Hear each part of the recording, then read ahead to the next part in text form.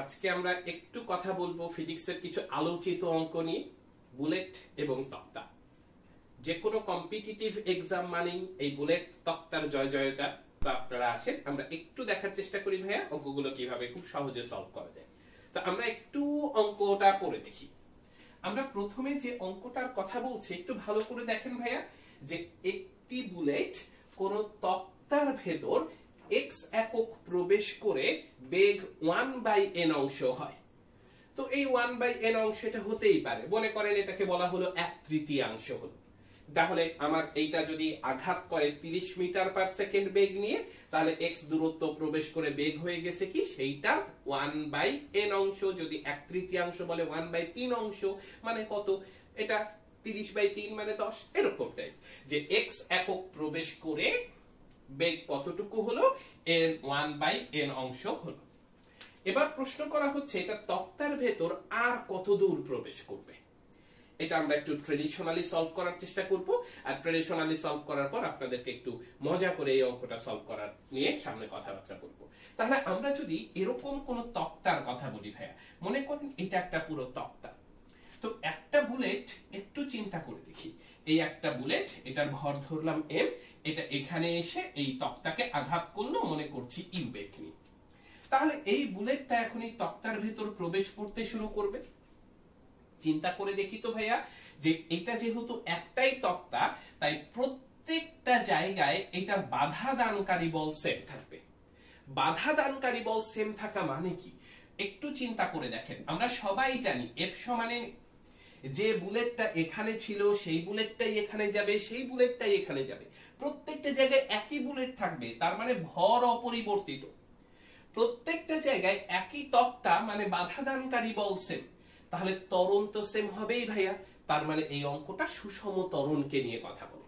তো সেই সুষম ত্বরণের অংশে এরা বলছে যে এটার মধ্যে x দূরত্ব যদি প্রবেশ করে তাহলে বেগটা হয়ে যায় 1/n অংশ।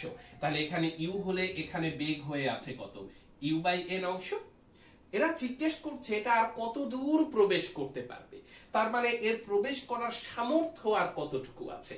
তাহলে যত দূর প্রবেশ করতে পারবে, মনে করছি এটার মধ্যে আর y দূরত্ব প্রবেশ করতে পারবে, তাহলে এই y দূরত্ব প্রবেশ করার পর এখানে এসে বেগটা কত হয়ে যাবে ভাইয়া, ডেফিনেটলি 0। সুবিধা হচ্ছে এখানে যে ত্বরণটা কাজ করছে একই ত্বরণ কাজ করবে ভাইয়া একই জায়গায়, কারণ এটা সুষম ত্বরণ। তাহলে ক্লাসিক্যালি এটা একটু তো দেখবই, তার আগে একটু মজা করে অঙ্কটা দেখার চেষ্টা করে আসি। তো এটাকে খুবই সুন্দর করে কিভাবে দেখা যেতে পারে ভাই, আমরা একটা গ্রাফের সাহায্যে এটা একটু সমাধান করতে চাচ্ছি। আমরা আগেই দেখেছি যে সুষম ত্বরণের গল্প। তাহলে একটু ছোটবেলায় সেই যে 9-10 এর হায়ার ম্যাথের যে স্থানাঙ্ক জ্যামিতি ছিল, সেখানে আমরা একটা গ্রাফ পড়েছিলাম, y is equal to mx plus c। আমরা এই সমীকরণটা ব্যবহার করে এটা একটু সলভ করা শিখবো।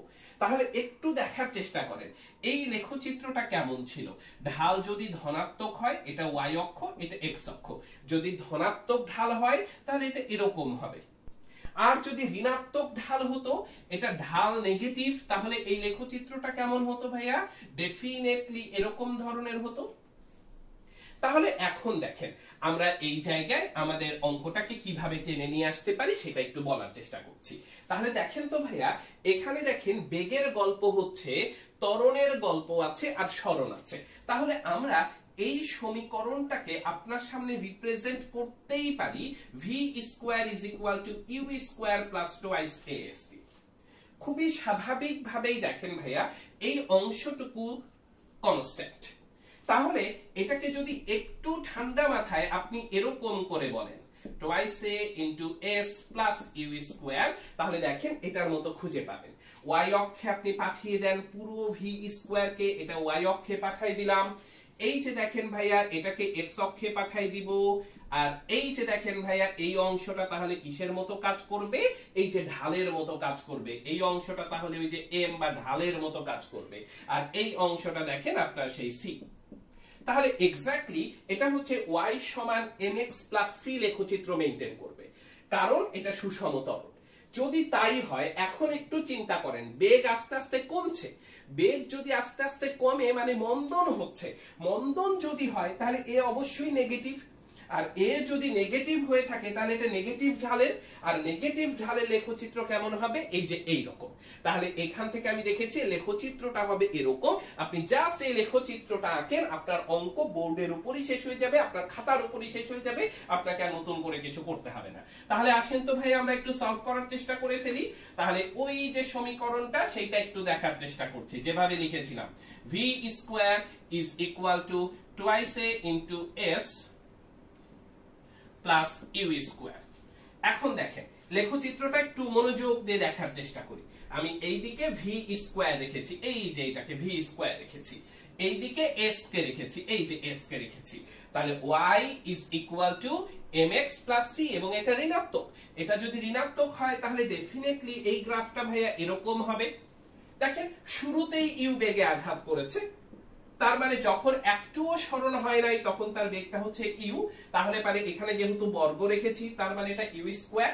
আস্তে আস্তে দেখেন একটা নির্দিষ্ট দূরত্ব প্রবেশ করে এটা থেমে যাবে, হয়তো এখানে এসে থেমে যাবে, সেই জায়গাটা হচ্ছে এটা। এটা কতটুকু এটা বলতে পারছি না, বাট এখান থেকে বোঝা যায় x প্লাস ওয়াই দূরত্বে এইটা দেখেন থেমে যাবে, এটা হয়ে যাবে 0। এখন দেখেন খানিকটা দূরত্ব প্রবেশ করার পর মনে করেন এই x দূরত্ব আপনি প্রবেশ করলেন, তাহলে x দূরত্ব প্রবেশ করার পর আপনার বেগটার অবস্থা কি হয়েছে একটু চিন্তা করে দেখেন তো। এখানে বেগটা কি হয়েছে, বেগ হয়ে গেছে 1/n অংশ। তাহলে এখানে বেগ ছিল কত, ইউ, তাহলে এখানে বেগ হয়েছে কত, ইউ ডিভাইডেড বাই n। আপনার অক্ষটা যেহেতু স্কয়ারের, তার মানে এই জায়গায় যদি আপনি বেগ দেখতে চান তাহলে এটা ডেফিনেটলি এরকম। এখন দেখেন ভাইয়া আরো y দূরত্ব প্রবেশ করার পরই এখানে দেখেন বেগটা আপনার কত হয়ে গেছে, 0 হয়ে গেছে।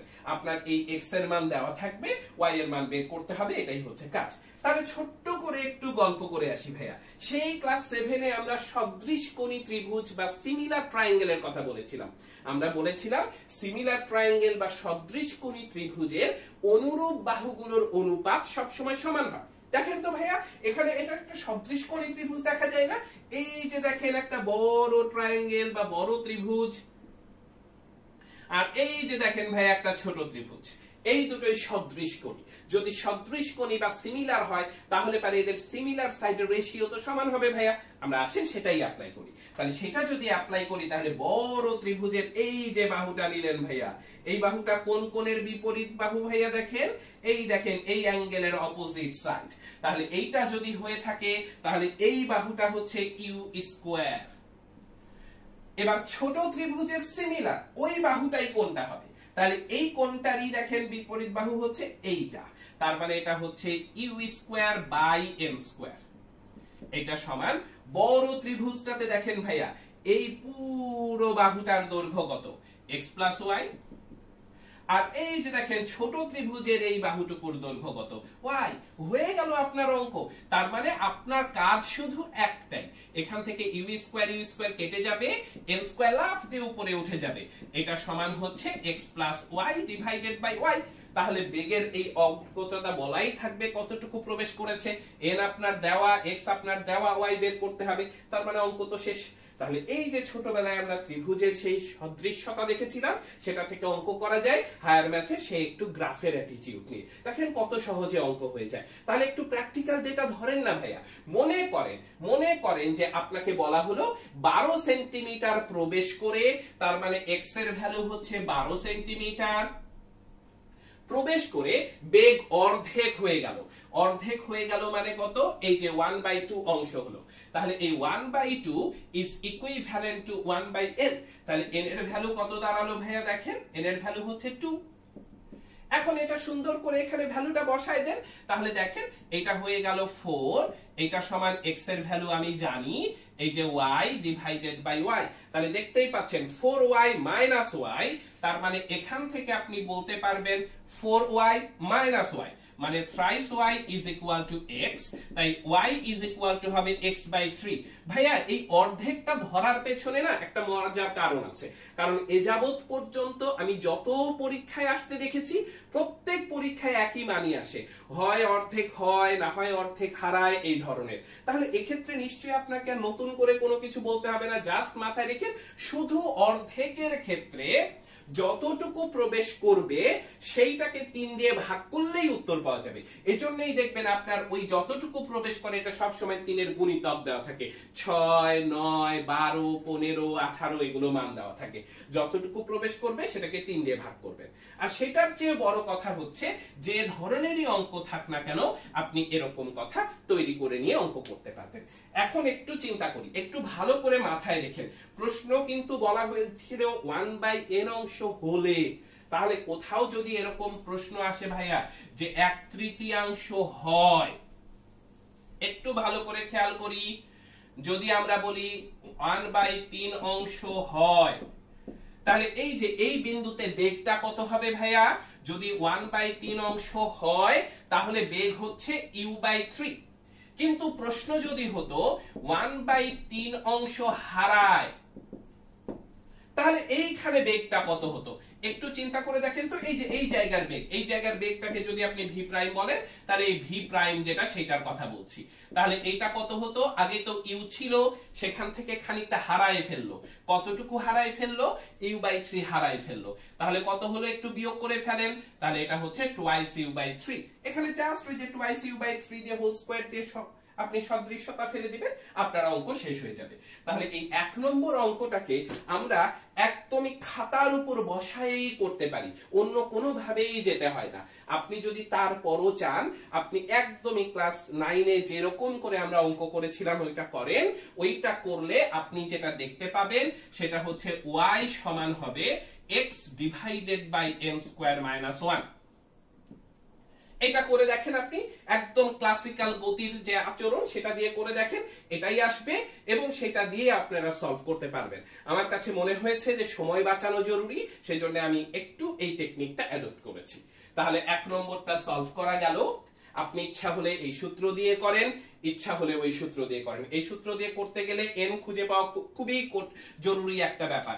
যেমন এই ক্ষেত্রে যদি হতো তাহলে 1/n আপনি কত বলতেন? 1/3 এর মতো। তাহলে n এর মান কত হতো? 3। এটা হচ্ছে আপনার এইটার জন্য।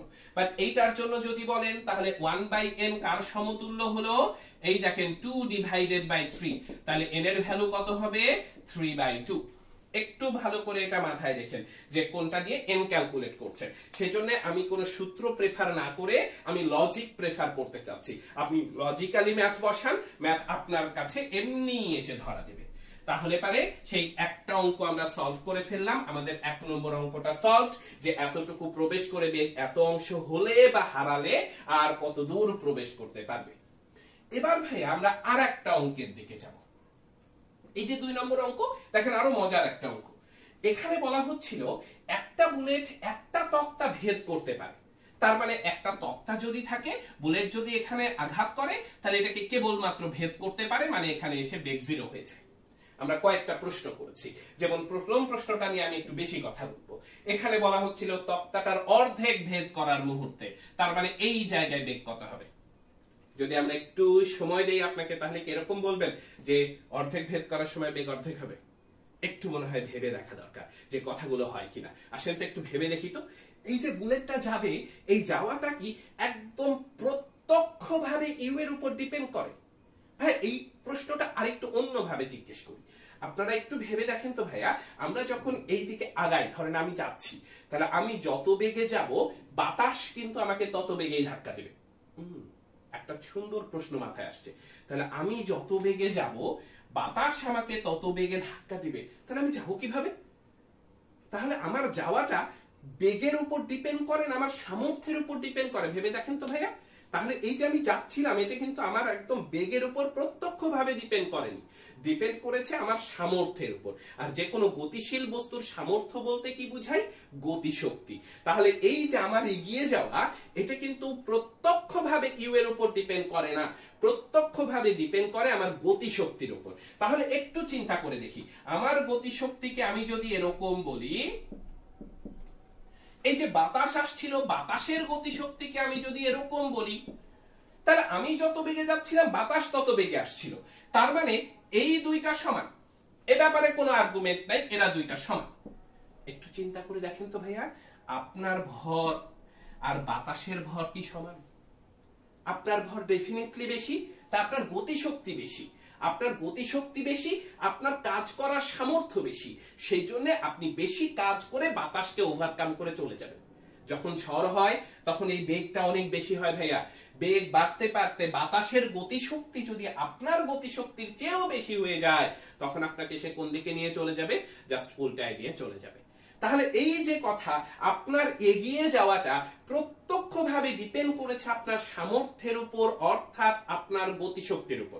তাহলে আপনার যদি তাই হয়, তাহলে বুলেট দোষ করলো কি ভাইয়া? তাহলে বুলেট এই যে সামনে আগাবে, তাহলে বুলেটের এই এগিয়ে যাওয়াটা মূলত তার গতিশক্তির উপর ডিপেন্ড করবে।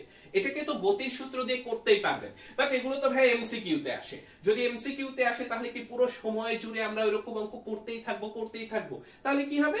ওই একটা অঙ্ক করব, তারপর দেখবেন ঢং ঢং করে ঢং কাটতে যায় দিছে। তাহলে সেখান থেকে বাঁচার জন্য আসেন আমরা একটু ওয়ে তৈরি করে নিই। তাহলে পারে গতিশক্তির সাথে বেগের যে সম্পর্ক, এটা আমরা খুব ভালোভাবেই জানি ভাইয়া। ইকে is equal to half M into তার বেগের বর্গ। তাহলে বুলেটের ভরের যেহেতু কোনো পরিবর্তন হচ্ছে না, তার মানে এই অংশ ধ্রুবক। আর এই অংশ যদি ধ্রুবক হয়, তাহলে এখান থেকে আপনি দুটো লাইন বলতে পারেন। ইকে is proportional to V square যেরকম বলতে পারেন, ঠিক একই রকম ভাবে বলতে পারেন root over E K is proportional to V. আপনার অঙ্কের সব গল্প এখানে হয়ে গেছে ভাইয়া। একটু চিন্তা করে দেখেন, আমরা যদি প্রথম অঙ্ক করতে চাই, এই যে তিনটা অঙ্ক সব খাতায় খালি মান বসাবেন, দুমদুম করে টিক মারবেন। দেখেন 1 নম্বর অঙ্কে কি বলছিল, যে একটা বুলেটকে এই যে তক্তাকে আঘাত করলো, এই যে এটা পুরোটা ভেদ করতে পারে, মানে পুরাটার গতিশক্তিকে আমি ধরলাম ইকে, তার অর্ধেক ভেদ করার মুহূর্তে, তার মানে সেই সময় তার সামর্থ্য কি হয়ে গেছে? অর্ধেক হয়ে গেছে। আগে ইকে থাকলে এখন কি হয়ে গেছে? ইকে বাই 2, মানে এই অংশটুকু, এই যে গতিশক্তি অংশটুকু, এই অংশটুকু হয়ে গেছে অর্ধেক। এখন বলতেছে বেগ কত গুণ হবে? ভাই এটার বর্গমূল করলেই তো হচ্ছে না, তাহলে বেগ কয় গুণ হয়ে গেছে? এখানে যা ছিল তার 1/√2 গুণ, এই যে হাফের ই করেন ভাই, বর্গমূল করেন, এইভাবে সবগুলো অঙ্ক করে ফেলেন ভাইয়া। এই যে দেখেন, আপনি ওই গতির সূত্র বসায় দেখেন, এই উত্তরই আসবে ভাইয়া। বাট ওই যে বলেছি এমসিকিউ এর সময় বাঁচাবো, সেই সময় বাঁচাচ্ছি। একটু চিন্তা করে দেখেন, বেগ যদি 3 গুণ করে, অনুরূপ কয়টা তক্তা ভেদ করতে পারবে? তার মানে একটা বুলেট একটা তক্তা ভেদ করতে পারছিল, আর যে বেগ নিয়ে আঘাত করছিল এটাকে আমি 3 গুণ করে দিয়েছি। এই যে দেখেন ভাইয়া, জাস্ট বেগটাকে আপনি 3 গুণ করে দেন। বেগ যদি 3 গুণ হয়ে যায়, তাহলে গতিশক্তি কয় গুণ হয়ে যাবে ভাইয়া? 3 এর বর্গ মানে 9 গুণ। তাহলে ইকে পরিমাণ গতিশক্তি নিয়ে একটা তক্তা ভেদ করে, তার 9 গুণ গতিশক্তি নিয়ে অনুরূপ কয়টা তক্তা ভেদ করবে? তার 9 গুণ তক্তা ভেদ করবে। হয়ে গেল অঙ্ক। ঠিক একই রকম দেখেন 3 নম্বর অঙ্ক, যে অনুরূপ 16টি তক্তা ভেদ করতে, তার মানে গতিশক্তি কত গুণ করতে হবে? গতিশক্তি করে দিতে হবে 16 গুণ। তাহলে বেগ কয় গুণ করতে হবে ভাইয়া? 4 গুণ।